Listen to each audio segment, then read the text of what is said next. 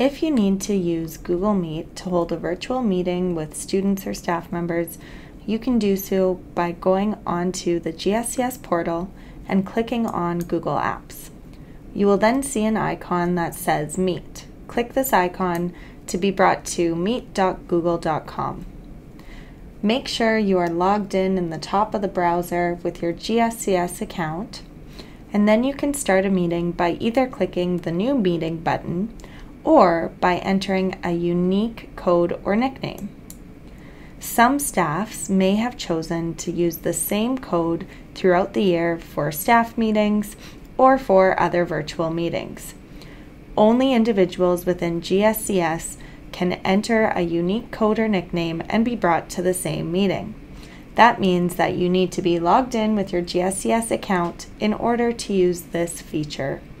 If I press New Meeting, I can create a meeting for later, start an instant meeting, or schedule a meeting in my Google Calendar. Let's press Start an Instant Meeting. Once in the meeting, you have a few options available to you. First of all, you can find the Google Meet link right here, where you can press the copy button and email it out or post it in a virtual classroom for others to join. At the bottom, you have your navigation. You can see here that I can mute myself, I can turn my camera on and off, I can raise my hand, and I can even turn on captions. The box with the up arrow in it allows you to present to everyone in the meeting. When you click this box, you can choose to present your entire screen, a window, or a tab. The tab option is the best for video and audio. If you choose your entire screen, it means that individuals will be able to see what's happening on your entire desktop or computer screen. If you choose a window, they can only see the internet browser you are in, and if you choose a tab, they can only see a tab in that internet browser. Whatever option you choose, you will be asked to then choose the icon that looks like the screen you are wanting to present. When it is highlighted, you will then be able to press Share. You can see that now you are presenting your screen to everyone in the meeting, and you can still see yourself in the bottom.